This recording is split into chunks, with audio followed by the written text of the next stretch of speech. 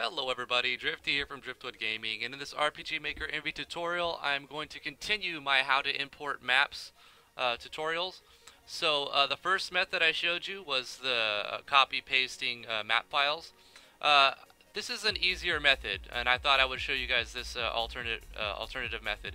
If you're not using the Steam version, you can have multiple copies of RPG Maker MV running at the same time. If you are using the Steam version, unless there's some way around it, I'm sure there is, but you're only able to have one instance of the application open at one time.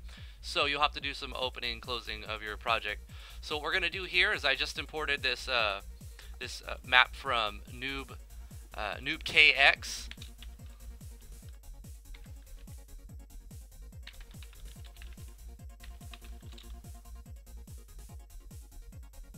And I'm going to continue to import the maps he just sent me.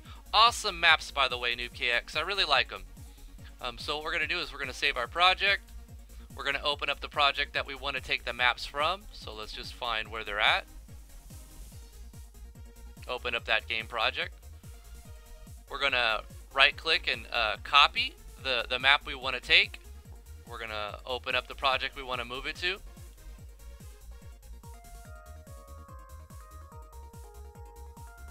And then we're going to right click and paste where we want it to go.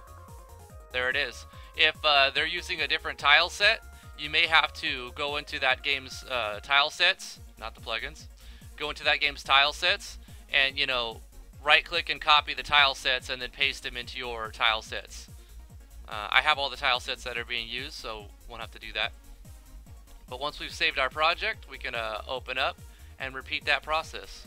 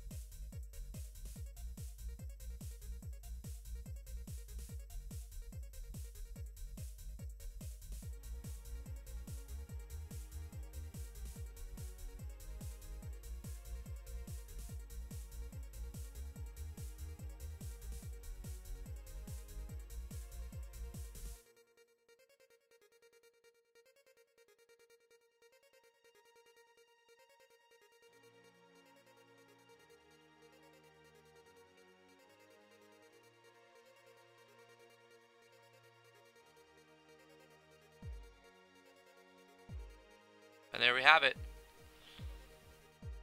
Thank you very much, NoobKX, for these really cool maps. It's gonna help this game get completed much faster for everybody to download and enjoy.